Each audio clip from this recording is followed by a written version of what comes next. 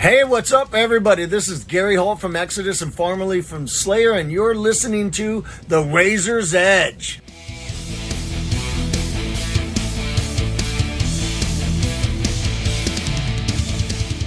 What's going on, guys? It's Tom here with Mike from Devildriver. How are you, sir? Are you well?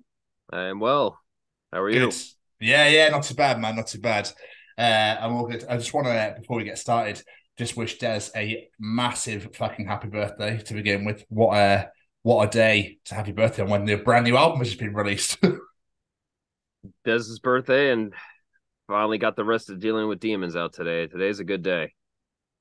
Today is going to be a great day. But before we get onto the album, we'll go back a little bit. So obviously, how was your pandemic season? I know it's kind of disappeared now. It's not really a thing anymore, but I know obviously Des suffered quite a bit during. So like, but for you personally, how was it for you? I was one of the lucky ones. I'm very, very fortunate to um, say the pandemic didn't really affect me a whole lot, It's good. and um, I guess in some ways I kind of welcomed it because it gave me a much needed break from touring. I've pretty much been spending 6 to 9 months out on the road since 2004 with the band, with little breaks here and there for if we weren't on the road, we are working on music, recording, and gave me some time to spend time with more time with my family that I had missed out on. I've got three nephews and two nieces that, you know, for the most part, I kind of missed them growing up. And, you know, unfortunately, two of them are in college now, so they moved away. But I got to get some time in there before they left. And sleeping in my own bed, being able to go surf all the time whenever I want. I got engaged. Just got involved with more real life stuff, and it's been nice. But after 3.5 years of not touring, I really was excited to get back out on the road and find out if I still enjoyed it or not. Yeah, And the second I got on that bus, I knew it felt right. And I like being around my friends. It's we're very happy camp, and we enjoy being around each other, and it's fun. I think it goes to show though. Now you're 10 albums deep. That it's clear that the chemistry with you guys is second to none. It's incredible. Yeah, and even with the guys that you have come and gone, like Austin, Neil, I'm still two of my best friends. Me, Jeff Kendrick, John Miller, and John Berkland have a WhatsApp thread on a group chat on Oh, our phones, and there's never, we usually text each other. I would say at least once a week or so. We all keep in touch. We're all good friends, and uh, everything's remains friendly. that's amazing. You just love to hear stuff like that. And obviously, like you say, with the pandemic, that you actually got time to go, oh my days, I can actually just kick back a bit and actually, enjoy life a little. Actually, you say that you missed out on your nieces and nephews growing up, which is, it's rubbish in a way, but you were living your best life and touring and doing that sort of stuff. So it's kind of like a massive catch 22. It is, and luckily I still had ways to make money outside of Devildriver, and so I didn't really have to. Luckily I didn't have to do the unemployment thing or Yeah. you know deal with that kind of stuff. I mean, I had friends that were in the music scene that didn't have the options that I have afforded to me, and um God, one of my friends, I think he was trying to figure out his unemployment situation, and I think he spent over 12 hours on hold one day. No way. Yeah, it's I hear stories like that all the time. He just basically on hold the whole time, trying to get some kind of relief money from the state. And I'm so grateful that I didn't have to go through all that. And um, you know, Yeah. I feel very fortunate. It's such a It's weird that you go, that was 3 years ago now that started. Like, it's so crazy how it's just like come and gone. It doesn't seem like But 3 years. It really doesn't. Time has definitely flown by, but I'm glad it's over. yeah, And I'm glad that we waited to get back out on the road where we don't really have to worry about it. I really didn't worry about it on the last run because I got COVID a second time, maybe like a month or two before we left. And I was like, good, I got the antibodies. I don't really have to worry about getting sick and then being the one that gets sick and spreads it out through the entire bus and that whole situation. And luckily, nobody got sick. Unfortunately, Des did get COVID the day we got home from the last tour. And it wasn't, the second time you get it is usually a walk in the park compared to the first. It was for me. But that's part of the reason why we decided not to do meet and greets on this last tour is, everyone was asking me why. And it's, I was concerned about Dez's health and him possibly getting COVID again and the tour getting cut short. And it's just like, let's not go out there and, be afraid about it, but let's just go out there and just, be a little extra careful just to making sure the first time we go back out again is a success. And it really was, having Davir and Alex in the band was just awesome. I had toured with both of them. Davir was teching for Dope on the last Static X run, and we toured with Alex many years ago with when Holy Grail was opening up for us, which is the reason why I picked him to be in the band. We only tried out 2 people, and when he sent me his audition video, I was probably about 10 seconds in. I was like, yeah, this is going to be the guy. Yeah. And our first show back in Arizona, I kind of look over to my right to see how he's doing, and he's just looks like he was having so much fun, and his hair's just going all over the place, and I could hear him in my monitors, and he's just playing everything perfectly. I was just like, oh, thank God. You never know what to expect when you get somebody out on the road. Things can go really bad, and luckily that's never happened with us. We've always had solid road dogs in the band that really enjoy the lifestyle, and Alex and Davir fit right in. And then obviously having Miller back in the band, I was 99% sure he was just going to have the greatest time of his life on this run after being out of the band for 13 years, I think. And he did, and I just love having him back in the band. Yeah, it's incredible, especially when you get to be, with your best friends and stuff like that, and you get, they're just living their best life. You're that good. Don't have to worry about them. I can just leave them be. Look at them. Everyone, look at them. Miller and I have known each other since I think he was 19 and I was 18.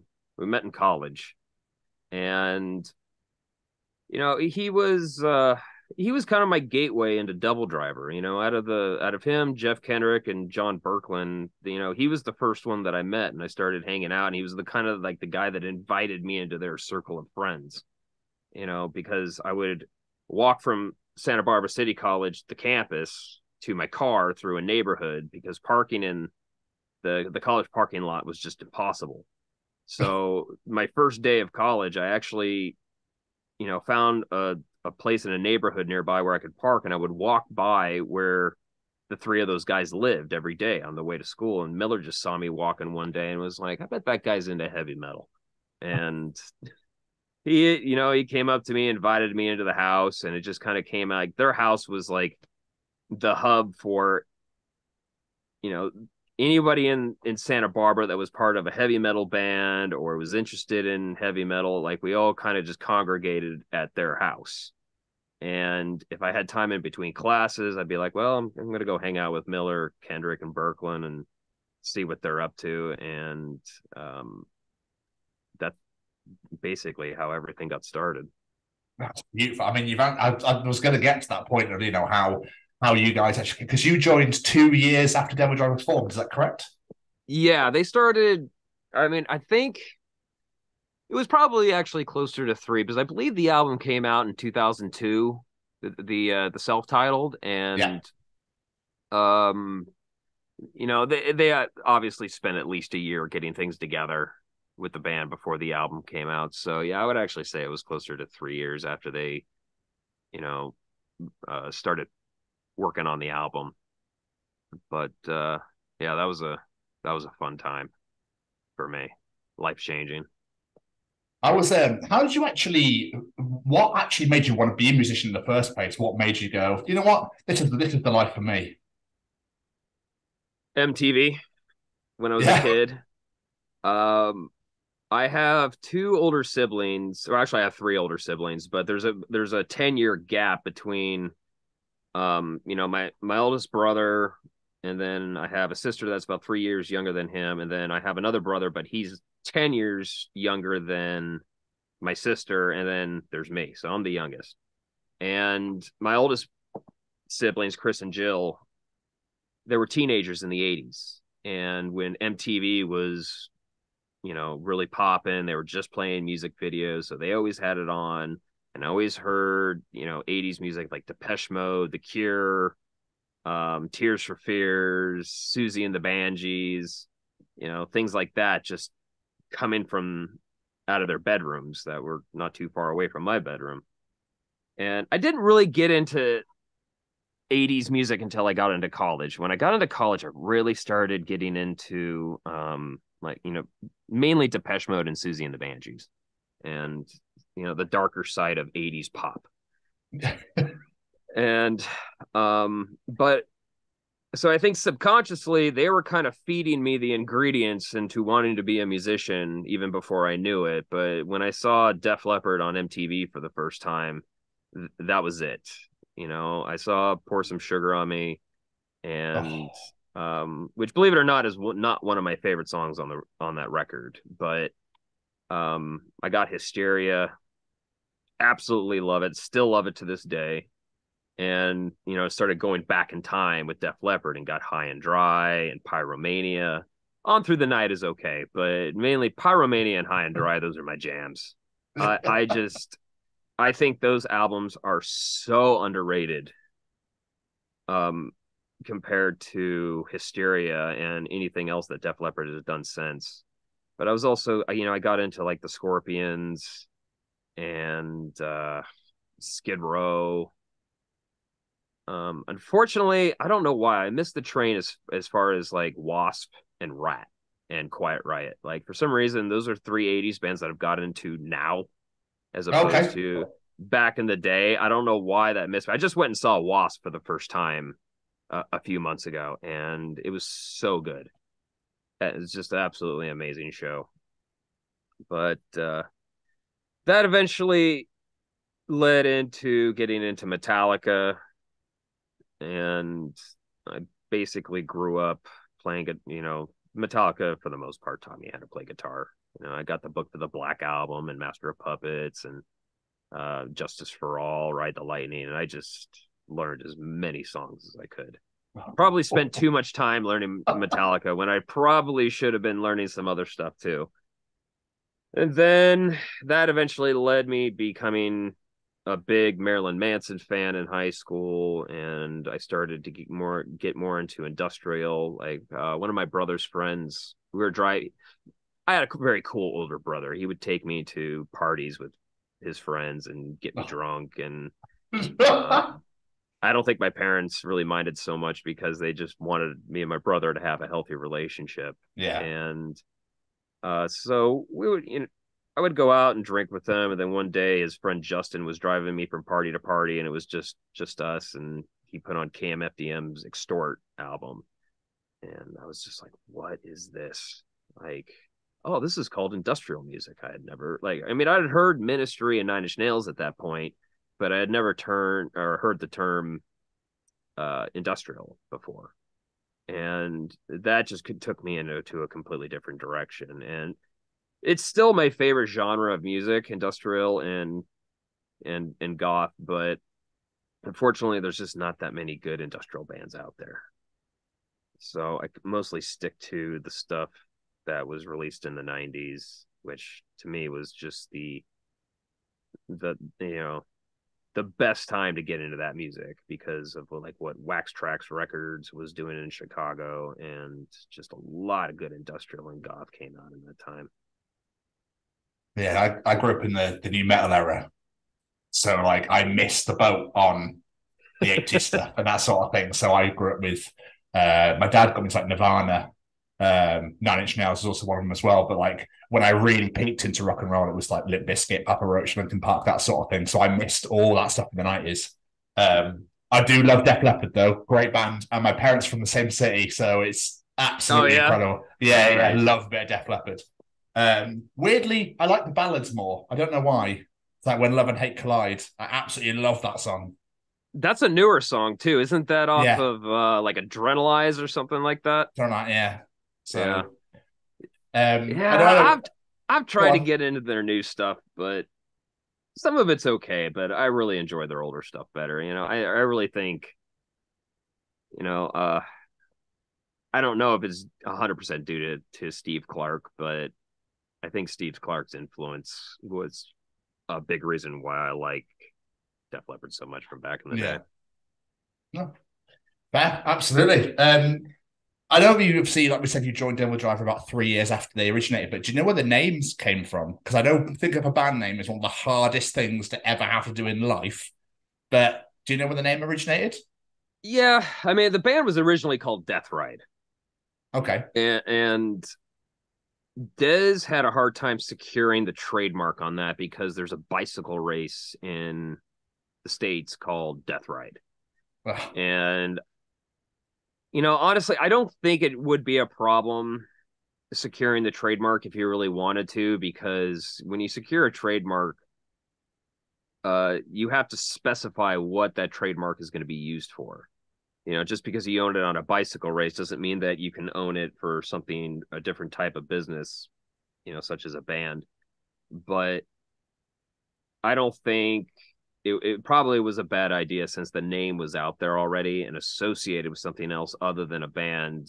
Who knows what a Google search well, yeah. would yield for some fans. Like, I thought the name of the band was Death Ride. Google it. No, that's a bicycle race. Move on.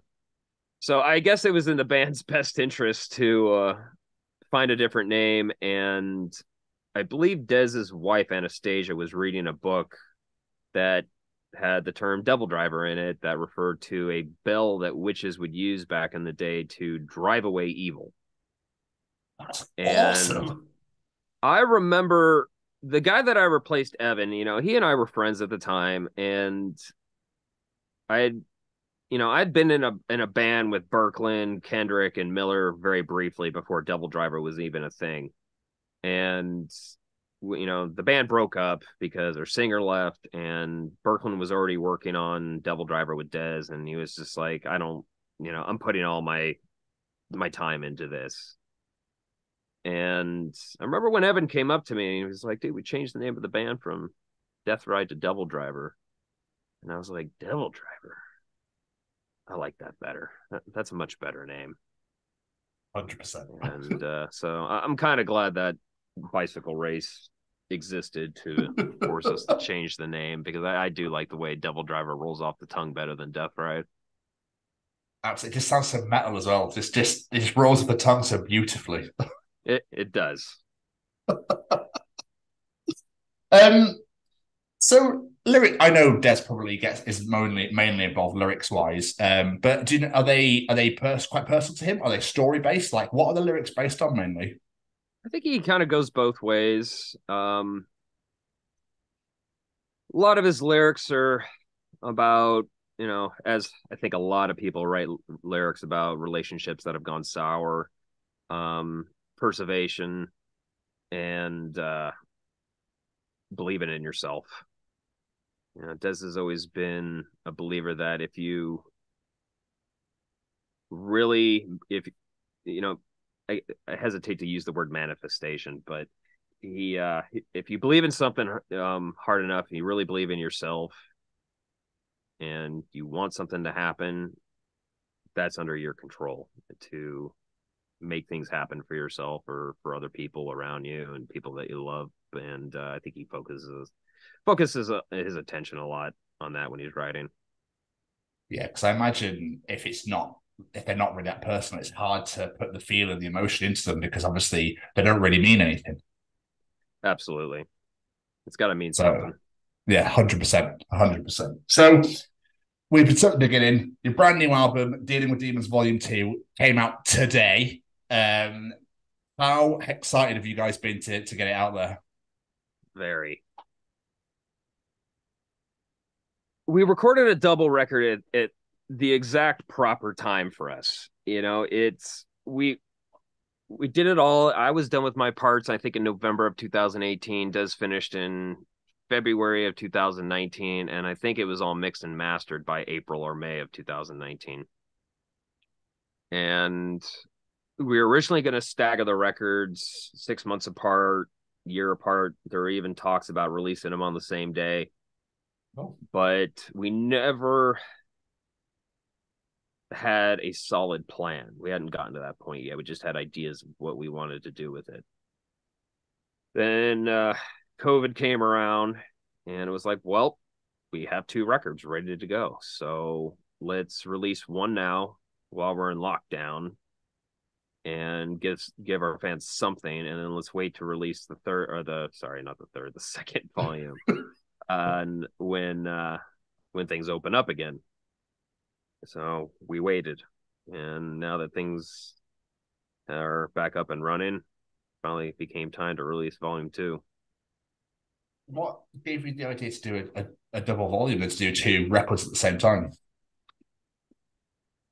Well, we did record both of them at the same time, but the idea, Desert had for a long time has always been talking about doing a double record. It's something that he always wanted to do.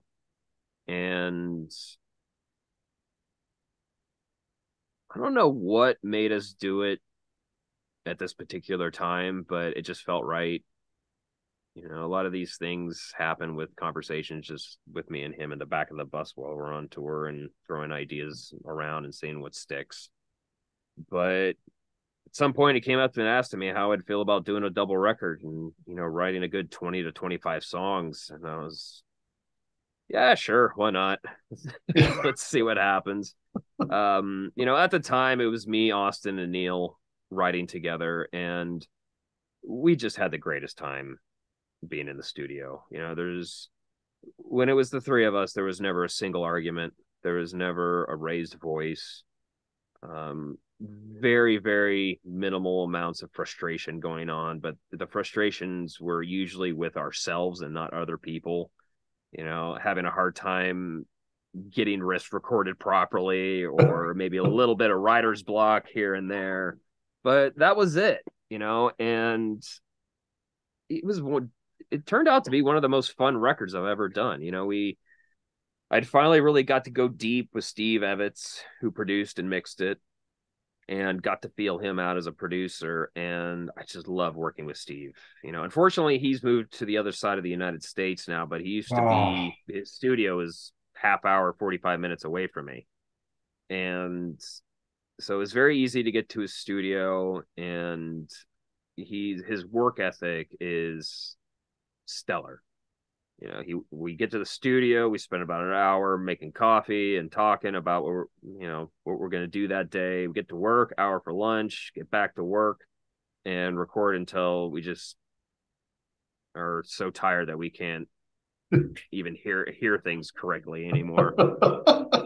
That's when it's time to throw in the towel. When you get to a point where you're in the studio, we're like, is that in tune? I can't tell if that's in tune or not. And I think it's time to stop. And then the next day you go and listen to it, and it's either, yeah, that was completely out of tune, we need to do that again, or, make fun of yourself because, like, man, I was really hearing things yesterday. So when the ears get fatigued, it's time to throw in the towel, and then you start over again. And we spent a lot of time in the studio together. And Evans, at the end of the mixing process, he was like, I don't think I'll ever do another double record ever again, because the mixing process was just brutal for him. You've got 10 songs done, and you're just having that feeling of, I got 10 more to go. Yeah. I mean, I've mixed records, and I think the most I've ever done on an album is 12 or 13 songs. I just can't imagine adding another 7. I mean, it must instill that feeling of there's just no end in sight. Yeah, But we got it done. I'm very happy with the record, and I I can honestly say we'll probably never do it again. Probably just well, no yeah. It's like volume 1 and 2 anymore. There's just going to be one solid record.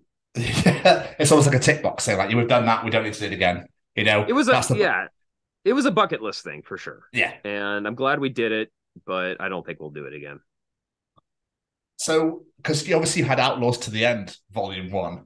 So, was there meant to be a second one for that? There was an idea to do that. I don't think it'll ever happen though. Okay.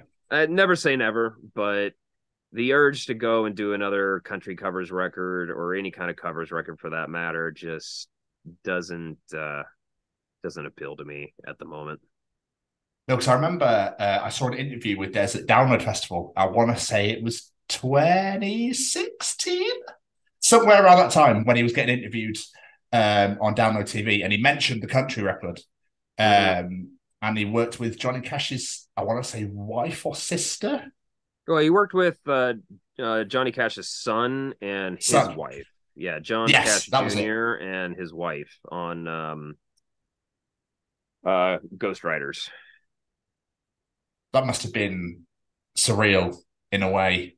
Yeah, he did it at But John Cash's cabin too. He went down there. I didn't go. I was invited, but I had other obligations, and I definitely just could not make it happen, unfortunately. that's a shame. Yeah, it is. But I'm really happy with the way that song came out, and I'm glad that it was a pretty cool thing to have Johnny Cash's kid and wife to be a part of it. Yep. That's quite again, that's another tick. Thank you very much. Bucket list thing achieved. Absolutely. But you released Through the Depths, If Blood Is Life, and The Relationship Broken, the singles. Were they well received? So far, very, very well. And yeah, it came to a shock that I saw a lot of comments when we were released Through the Depths that we had integrated some black metal vibe into our music. And I was like, well, I never really saw it that way, but I'll take it. Sure. But overall, the response has been very positive. I'm very pleased. Well, those three tracks were three of the ones that I picked out that I thought were just blew me away, along with Summoning. Yeah, that's probably my favorite song on the record.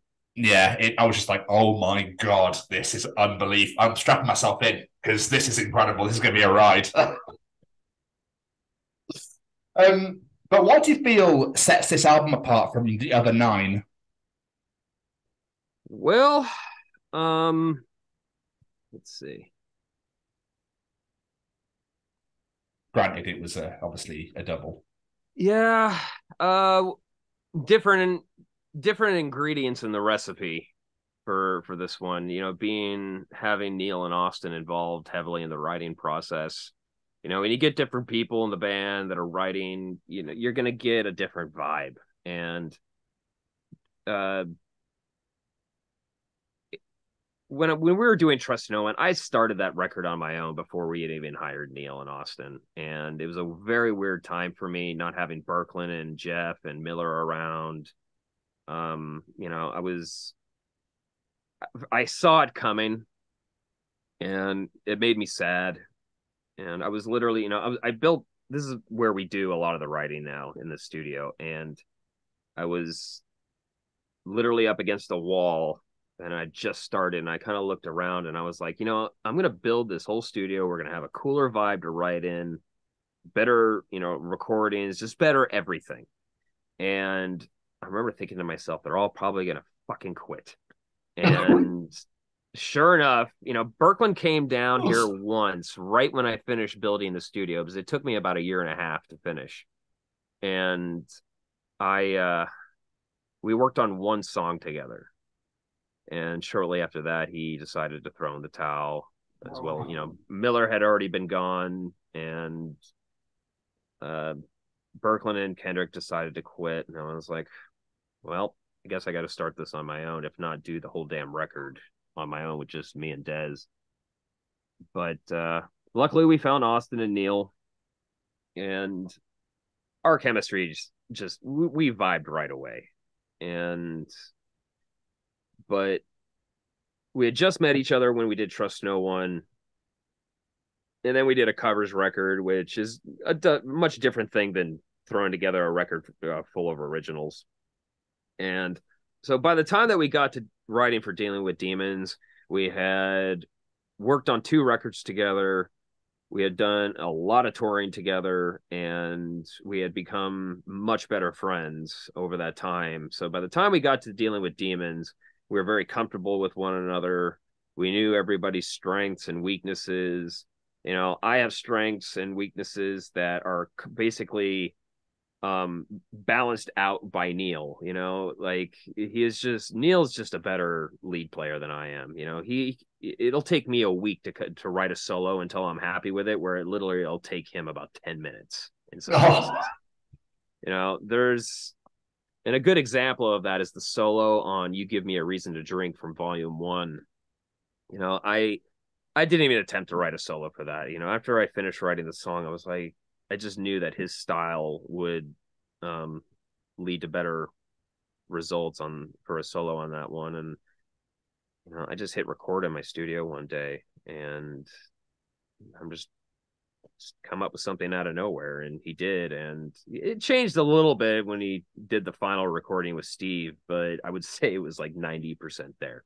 And it literally took him 5 minutes.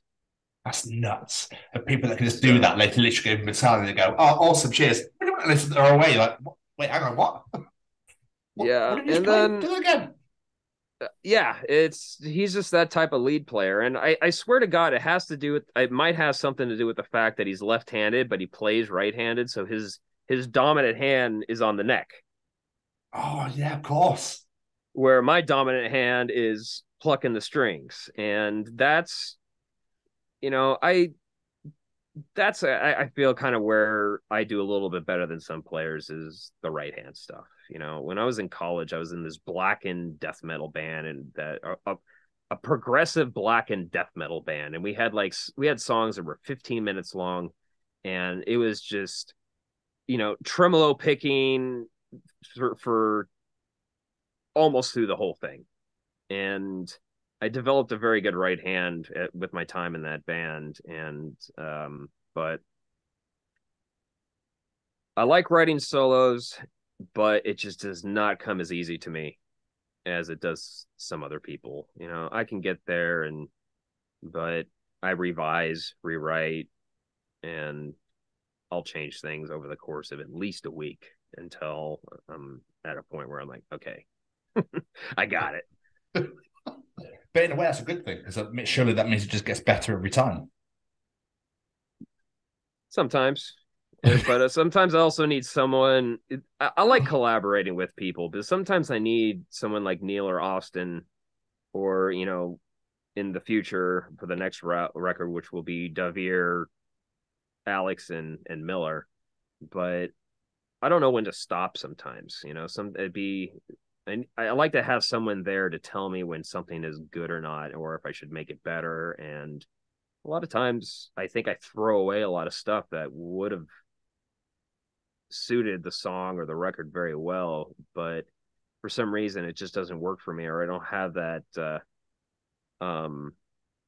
person in the background going, "No, Mike, that's good." Like, just leave it. And Austin and Neil were very good at that, having them around, because you need to have other people in your band that you're writing with opinions that you trust and will accept without getting offended, or just having that person there where it's just like you just don't respect their input whatsoever. You know, that just doesn't work. But Austin and Neil, I really respected their opinions, and it was a lot of fun. I had so much fun working on these albums. No, it's good, because obviously there's so much, is like you can just overdo it, can't you? If they get to a point where it's like you get it to a point where it's perfect, being like, "Oh, I don't quite know about this part here. I might change that and that." So it's always good to have somebody else go, "No, you're good. You're good. Honestly, don't touch that anymore." That's exactly what happens with me. So it's always good to have someone in your corner watching you and giving you some input. So you could waste a lot of time just rewriting stuff until you think it's good, even though the last 10 ideas you came up with were awesome. I mean, picking a set list for you guys now for touring must be horrific with how many tracks you've got. It can be. It used to be really easy when you only have 2 or 3 records out, but now then 10 or 11 records, it's kind of hard to whittle it down to a set list where you're playing enough new stuff to keep people interested, but also playing, other songs that you might be considered the hits with the fans to so they don't walk out of the show going, oh, they didn't play this, they didn't play that. And which, when you get to this point where you have so many songs, that's kind of inevitable. Yeah, absolutely. Do you change it up for like festivals though? Do you have a set list for tour and a set list for festivals, or is it just pretty much the same? You usually kind of do it the day of or the day before. When we're doing festival runs, we have a tendency to but you got to figure out how long your allotted set is. And that's always been my job, is to, I'll go into iTunes and be like, okay, this is going to be our headlining set. And I'll time out the songs and kind of get a rough idea of where the breaks are, where Des is going to talk, where we're going to tune, where we're going to switch guitars, take a beer break. Yeah. And important. Very important. But and from day to day, you'll find out, okay, well, we got 40 minutes to play today, we got 35 minutes to play tomorrow, we got 45 minutes, or we have an hour, and I'll just kind of go through the set list and make changes to make sure that we don't go over, because going over your set time at a festival is a very bad thing. Not only do you piss off the people in charge, the crew and the workers, but you also run a risk of really pissing off another band and cutting into their set time, which is something you don't want to do. We've had it happen to us, and it can be infuriating. Yeah, I can't even begin to imagine. Obviously, I have no clue, but because you were meant to obviously be playing Bloodstock this year, and I was very excited to be seeing you guys. Clearly, I totally understand why you had to drop out for obvious reasons. But I bet you guys are gutted you're not coming over here. I am. It's been a very long time since we've been to Europe, but I'm hoping that 2024 we'll get some festivals under our belt, and it won't be just one. Flying over. We have done that before. Back in the day, we did fly all the way to Wales for one festival and flew home the very next day. What festival was that? I don't remember what the name of the festival was, but Five Finger Death Punch was headlining, and it was around the time where they didn't become the band that they are now, but they were getting there. So they weren't quite as big as they are now, but kind of give you a reference of what year it was. But honestly, I have no idea what the name of that festival was. I just know it was in Wales. I live there. I live in Wales, so that's why I was curious. You'll have to come back here at some point, though. But I cannot imagine, obviously, being on the West Coast, so you're like 8-9 hours behind, to fly all the way here for one day to fly all the way back must have absolutely destroyed you. Yeah, it was interesting. I think I spent more time on a plane than I did on the ground in Europe. That's crazy, man. But yeah, we're really, really hoping that obviously you guys can come over here next year. It'd be great to have you back over here again. I know you mentioned the tour at the beginning. We were talking about the Cradle of Filth tour, that you did in March, the co-headliner. Yes. Yeah. How obviously we've gone into a bit of detail, but how was it overall? So much fun. Yeah. I think we were all so grateful to be back out on the road, and Alex and Davier, they were just stoked to be back in a band. And because Alex hasn't really been doing much with Holy Grail in the last few years. And the funny thing is we hired Alex, God, I would say well over a year ago. And it's like, yeah, you're in the band, but we have no idea when we're going to need you, because we're waiting to figure things out. But I really enjoyed Davier's company. I miss the hell out of Miller. and I really enjoy hanging out with all the guys in my band. And it was smooth. Cradle is very easy to tour with. The opening bands, Oni and Black Satellite, were very, very sweet people, and it was just fun. It was easy. I enjoyed being in my bunk again. I enjoyed being around my friends. I enjoyed playing all the shows, and having our tour manager out, Eddie Ortel, who has been with the band since day. He and I started working for Devildriver on the same day. And so Eddie's been kind of a mentor to me, and to teaching me the ups and downs and how to conduct yourself properly on tour. And he came back out on this tour and was doing sound and tour managing us, and it's nice to have the family back together again, especially with me, Miller, Eddie, and Dez. I mean, we just go way back. We've been doing this a long time. There's no signs of stopping, I take it. What was that? There's no signs of stopping, and I take it either. No. We still got plenty of juice left in us. Lovely. That's what we like to hear. So how does the rest of the year look then? Is there any shows coming up at all, or is it just... We're in the works of putting together another leg in the States with Cradle of Filth, and I believe that tour is going to start in October and go into November, but the dates haven't been 100% solidified yet, but we should be announcing that very soon. Awesome. And then hopefully over here for next year. Yes. And there are talks of Australia and Japan early next year. And I would love to go back to Australia and Japan. I love those countries, as well as Europe. I'd like to get away from the United States for a little while.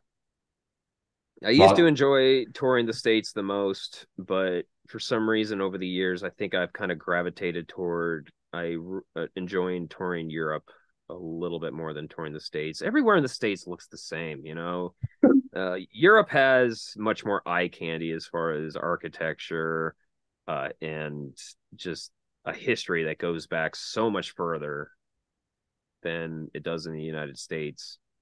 And I would just like to change it up a little bit. Yeah. Just kind of different countries have different vibes, different food, different people, different bars, different coffee houses, and just all those little things that I love about being away from home. I'm ready to mix it up and get back over there again. Yeah, well, we're very excited to have you. We'll obviously, when Des recovers and gets back to 100%, again, it'd be great to have you over here.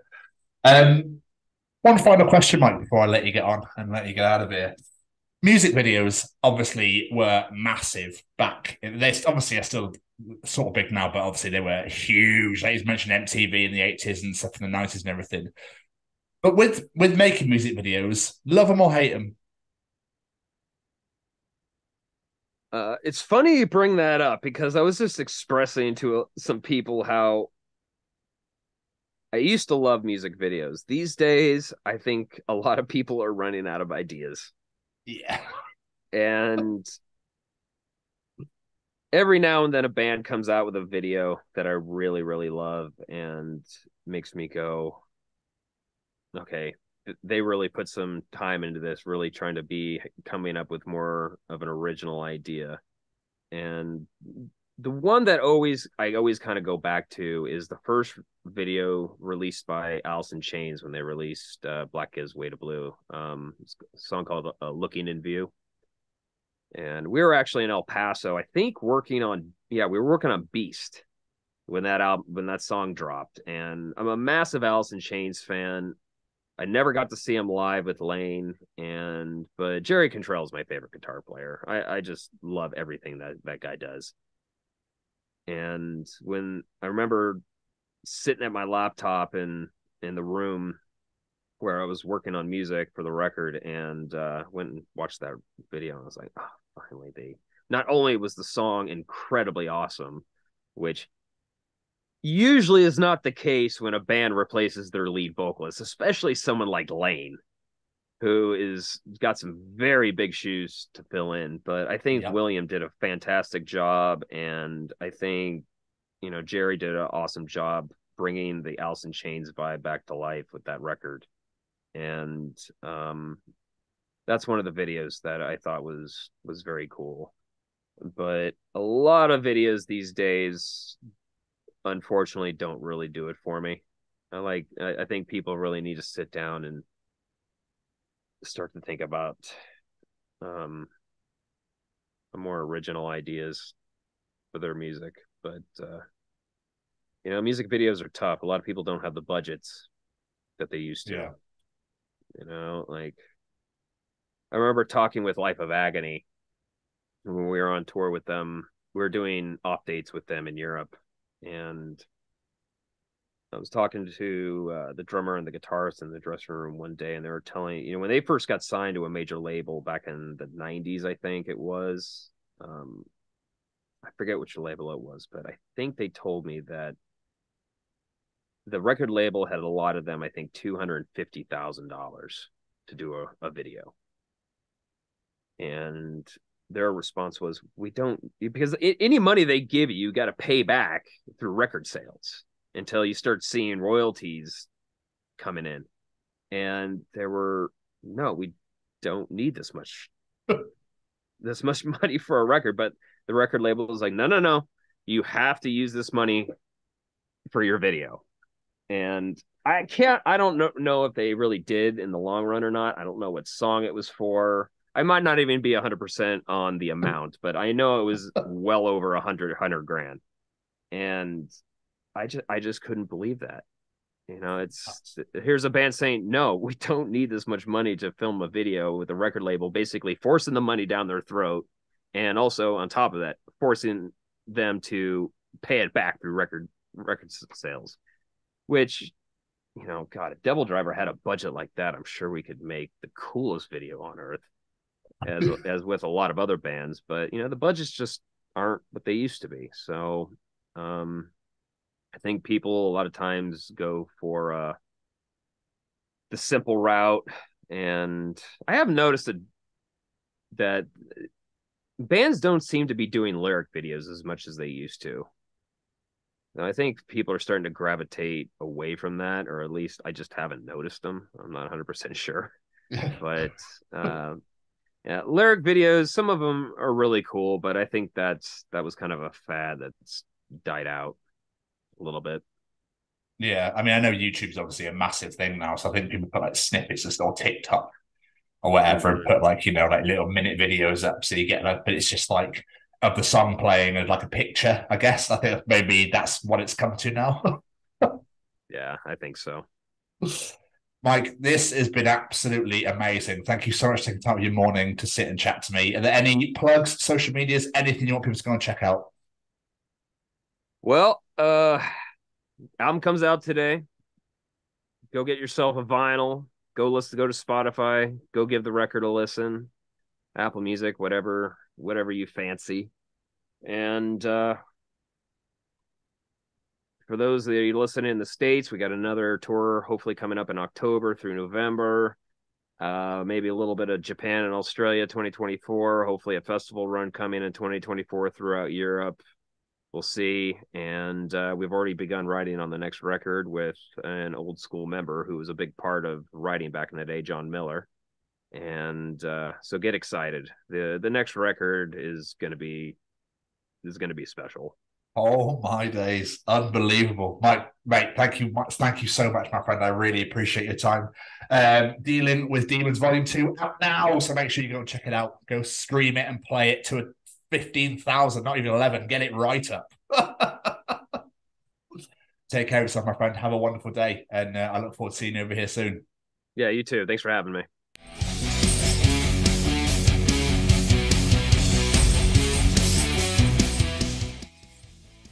Thanks for listening. Make sure you keep up to date with future episodes by subscribing to our channels. For more information on this podcast, or for all the latest music news, reviews, interviews and more, head over to our website, www.therazorsedge.rocks.